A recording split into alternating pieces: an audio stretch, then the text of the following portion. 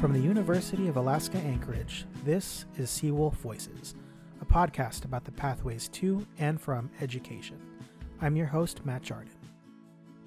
Responding to the drastic reductions in the University of Alaska system's state-funded budget, the Board of Regents voted in September 2020 to discontinue UAA's hockey, gymnastics, and alpine skiing programs, unless the teams could successfully raise 2 years of funding to cover operating expenses. With gymnastics and alpine skiing meeting their goals, eyes are now on Seawolf Hockey, which has so far raised $2.59 million of its $3 million goal ahead of the August 30th deadline. In addition to a recent upswell of support from the likes of the NHL's Seattle Kraken team, two former Seawolf Hockey teammates, Brian Kraft, marketing alumnus and the owner of 2 Alaska fishing lodges, as well as Steve Bogoyevac, who studied business management and real estate and is the senior managing director of a California real estate investment firm, have each donated $50,000 to save Seawolf Hockey.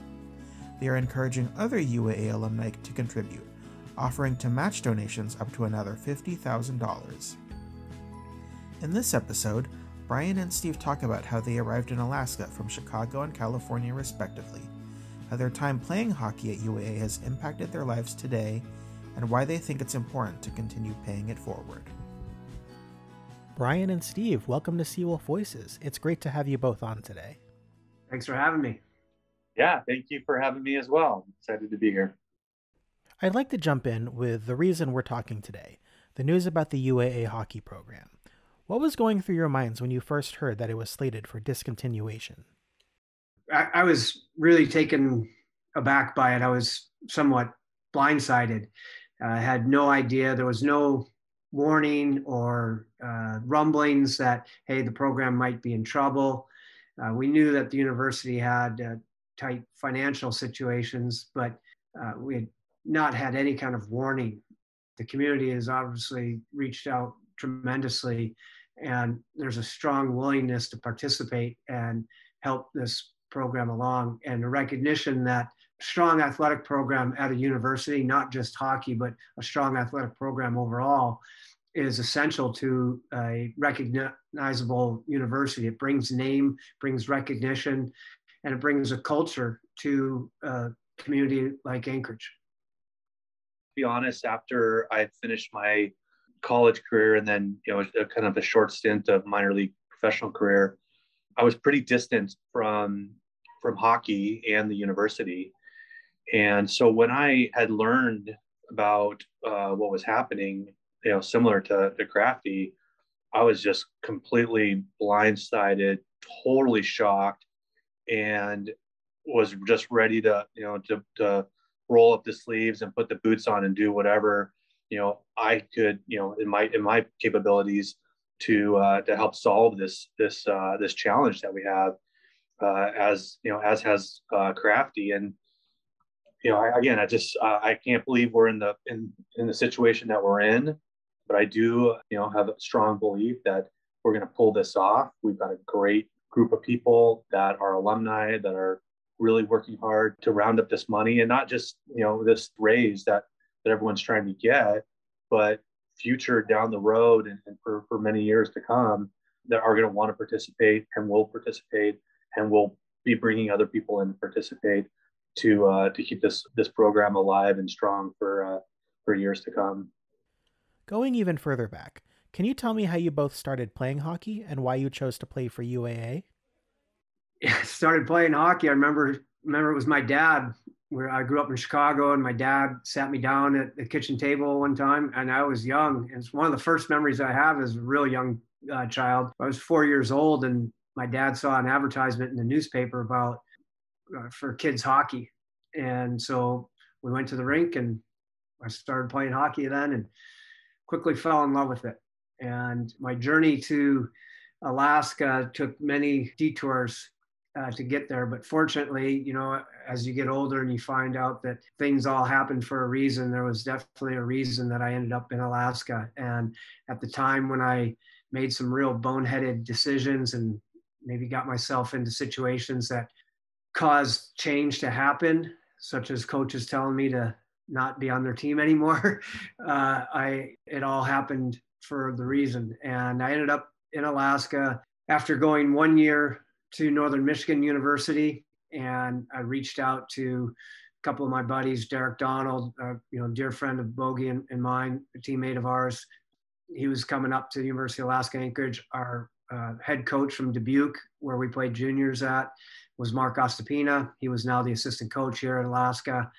And so it became a top option for me to come up here. I was also looking at University of Wisconsin. They had showed some interest. Donnie Granato was my best friend growing up in Chicago, and he was playing there. And so, he was trying to bring me over there as well. But ultimately, what really tipped it was the fact that I did have to sit out a year. When you transfer Division I school to Division I school, you have to sit out a year. And so I knew I was going to have to sit out and not participate. And that was going to be a grueling season for me. But Coach Ostapina found out an opportunity for me to play with the senior amateur team, which at the time was the Fairbanks Gold Kings, which was a prelude to what ended up becoming the Alaska Gold Kings and the Anchorage Aces big rivalry. So that made it real easy for me to transfer up here, practice with the boys at the university, and then go up on the weekends and play real competitive games up in Fairbanks, and then be ready to play the following year. So I was born in Hollywood, California, back in 1968. Hockey was not really prominent sport in Southern California. But my dad was born and raised in Detroit, and the Kings had just come to Los Angeles, and my dad became a season seat holder, being a big hockey fan. And similar to Crafty, at age 4, my dad put me on skates and kind of a learn to skate, learn to play program in the Topanga Plaza Mall, and I just fell in love with the game, and was really fortunate to come through some good coaching in California. There wasn't much competition, growing up, but I ended up with a coach that he was from Vancouver and had come to California to work for Hanna-Barbera, and he started dating one of the moms on our team, and so he became the coach. And during that period of time, he had 11 of us that ended up with Division I college scholarships and drafted in the National Hockey League. So there's one guy by the name of Jack White that just was really integral in me kind of getting to the next stage, which I had a lifelong goal and dream of being a college hockey player. And I played a couple of years of junior hockey in the Midwest in the USHL. And coming out of that, I didn't really have a lot of options in the Division I realm of where I was going to go. Similar to Brian, Wisconsin was looking at me, and a couple other schools. I had somewhat committed to a Division III school, and I spent my summer prior to coming to UAA in Minnesota Hockey School working. And right near the end of the camp or the summer, I got a call from Mark Ostapina and Coach Brosh. And the way that back in the day, everything was on a payphone, right? So I was given this message to call these coaches back from the University of Alaska. And I thought someone was pranking me. And so I didn't call them. And they called back a day later and left me another message. And I still thought someone was pranking me, but at that point I was like, I might as well make the call. And so I made the call, and sure enough, I was given an opportunity to come to UAA. And literally a week later, I drove from Minnesota to Alaska, not even really knowing what I was getting myself into. I did know some of the players. I knew of Crafty, and I knew of Derek Donald and a few other guys, and got into Alaska. And that's all she wrote. It was Crafty said something, everything happens for a reason. And that was one of my dad's favorite sayings. And I've got it actually tattooed on my body. And everything does happen for a reason. And it's an amazing 4-year college career for me there. Needless to say, hockey wasn't the only thing you were both doing at UAA. Can you please tell me about the degrees you were both pursuing while at UAA and how those led to your current lines of work? I picked a business degree just because I knew I wanted to go into business. Growing up in Chicago, I kind of figured I'd be working down at the Chicago Board of Exchange. It used to be called the Mercantile Exchange. Figured I'd be working down there doing something in the city. But, once I got to Alaska, there was a lot of business opportunities in Alaska for a young person. So I just figured that a degree in business was a general degree. I didn't really want to gravitate towards something specific, like engineering or biology or something like that. So business just seemed a natural, and it prepared me in a broader sense for what I do now. I own fishing lodges now in Alaska, and there's definitely a marketing component, and there's definitely you're running a business. And so, the university prepared me on a macro level. And then once you get into the specifics of owning a business or operating a business, you get down into the micro aspects of it. So the university I think I had a great experience at the university. I got a good education, got a solid degree that provided me opportunities to do what I'm doing today. Yeah, and for me, when I first kind of entered into college, I wasn't really sure, what kind of direction I wanted to go into. I was probably an average, high school student at best, and I did have a tendency to be entrepreneurial just by nature. Like I get excited about being entrepreneurial and doing stuff like that, and so maybe similar to Crafty, business management didn't pigeonhole me into anything, and really gave me kind of a platform for, what was to come. And I did find some interest in real estate finance, which I took some courses and had a minor in real estate finance. And coming out of college, I played a few years in the minors and did some entrepreneurial stuff on the side, starting, hockey schools and camps and different things like that. And then when I retired, I went to work for the LA Kings in their front office for a few years. And it was a great time. I got to do a lot of giving back to the sport in Southern California, which was very gratifying, but it just wasn't totally fulfilling. And so I launched into the real estate investment business, and started the Bogey Group, which is a part of Marcus Millichap. And I do believe that the platform of business management and having, a little bit of understanding of real estate finance coming out of college really prepared me for what I'm doing today. I've been with this firm for 18 years now, and now I feel very gratified and fulfilled at the same time. So I always say that the real estate business is a lot like hockey. It's a contact sport.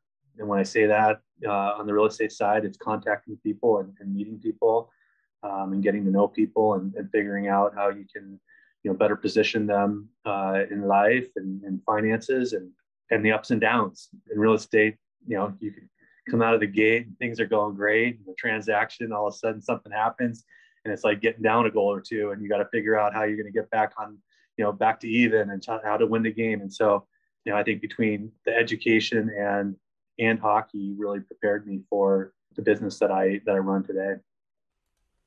That's actually a perfect segue into my next question. How has your time with Seawolf Hockey and UAA impacted your life today?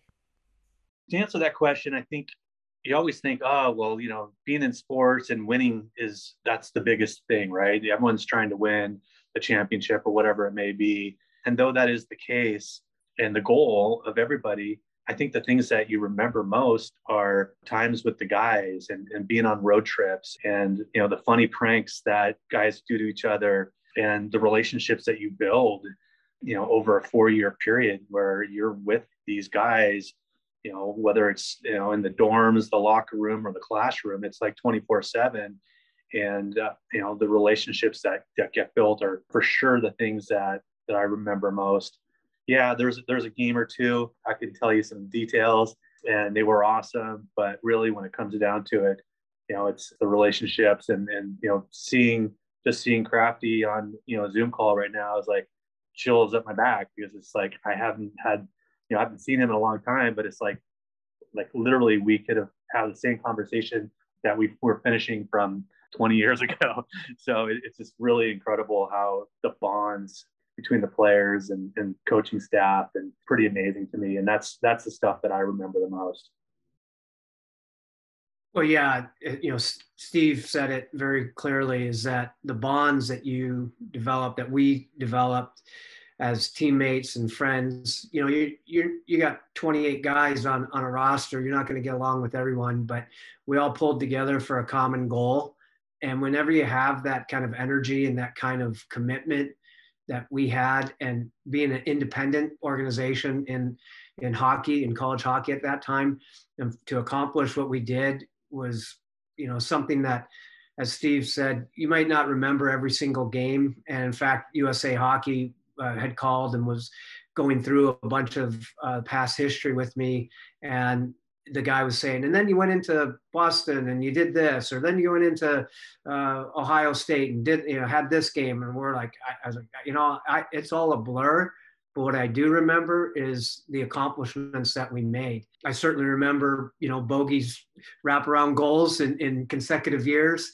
UA hockey and the memories that we created together live with me every day. I don't think there is a day that goes by that I don't think about something or somebody that had a connection with UA hockey, whether it's thinking about sending a text to Derek or to Larson or Rob Kahn or whoever, or to Bogues, or sitting here late night one night and getting everybody on a group text and sharing 80s hair band rock music songs that we used to listen to together. But, the memories of being on a team like that are irreplaceable. You can't do it. You can't duplicate it anywhere. In business, yeah, you've got a team and you pull together and you have that. But what we did at UAA and the hockey program was something really special. And I think of those players that aren't with us, Jeff Batters, that isn't with us anymore. All those memories stay with us. And it was something really special.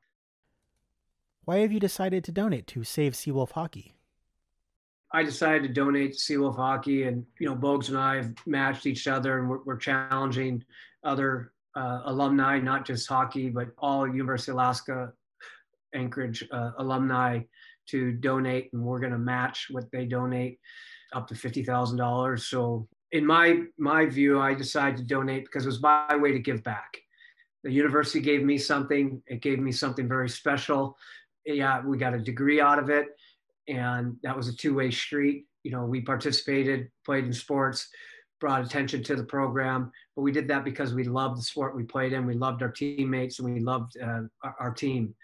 And so this is my way of giving back to the university for giving me the opportunity to live the life that I do. I'm fortunate. I'm very, very fortunate to do what I do. I've been given opportunities that a lot of people weren't. There has been a lot of hard work and a lot of dedication, but at the same time, I wouldn't have had this opportunity had the university not allowed me to come up here and play. So it's my opportunity to give back to the program. Secondly, I think it's important for the community. Community without a sports team, especially a high-profile team such as hockey that brings in, it's a spectator sport that brings visibility to our community. And that is very important that we do not lose that. It's a culture here. We're a winter sport town. And without a Division I college hockey team, I think it would be criminal. I chose to donate for some pretty similar reasons as Crafty. I mean, I believe in paying it forward, and I also believe in giving back. And I was incredibly fortunate to have received a scholarship to a Division I hockey school when there was no other Division I teams that were really willing to take a chance with me. Here's, a California boy that they're going to give a full ride scholarship to. So I was, at the time, obviously my parents were super excited for me just to have the opportunity, but also that something they didn't have to participate in paying for. And so looking back, what an amazing time in my life. The school took a chance on me, and I did. I worked hard as a student. I worked hard as a hockey player, and yeah, I got a lot of amazing benefits out of it.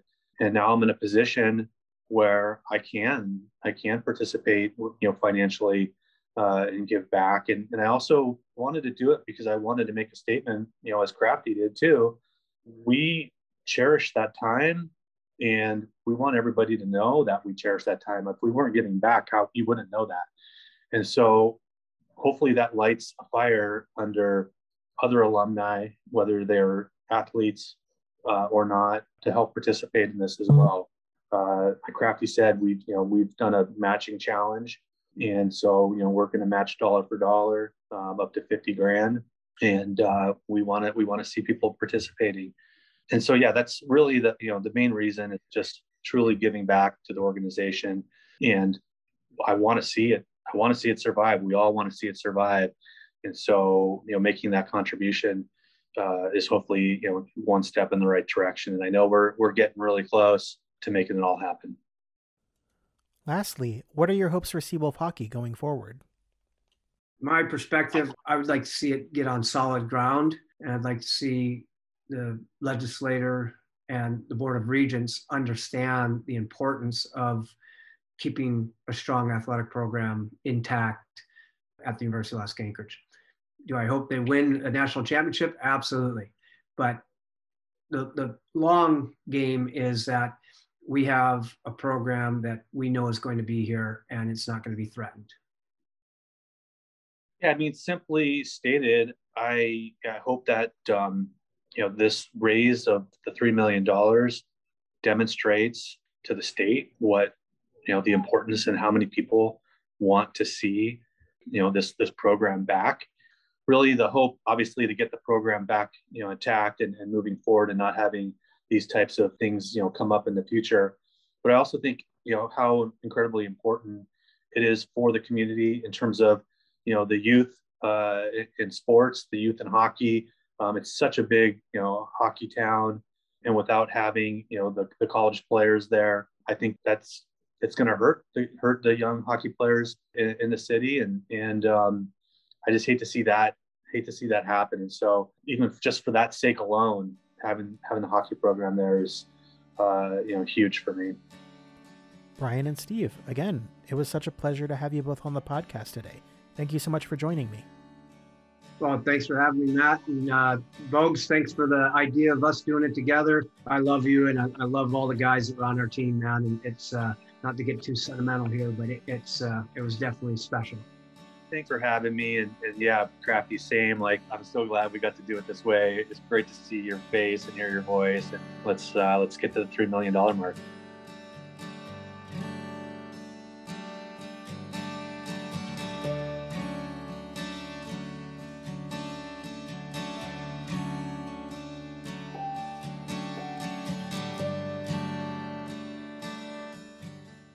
Seawolf Voices is a production of the University of Alaska Anchorage Office of Advancement and Alumni Relations.